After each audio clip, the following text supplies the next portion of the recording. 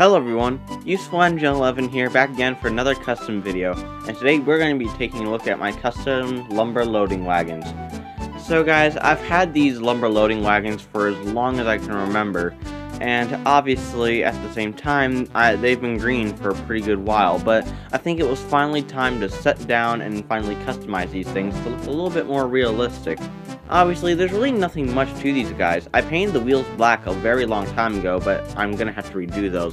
However, the main thing here is the bodies of these lumber loading wagons is because they are obviously spray painted in a light gray paint. Of course, I think I painted the first one a darker gray, but I ran out of gray spray paint, so I had to switch to a different gray as I couldn't find the exact same match, which meant I had to redo the first one. But overall, these came out pretty cool.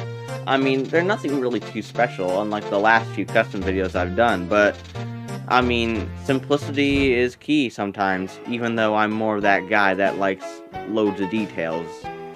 Well, anyways, guys, this was a pretty short custom video, but I hope that you all enjoyed. Anyways, Useful Engine 11, signing out. Take care, everyone.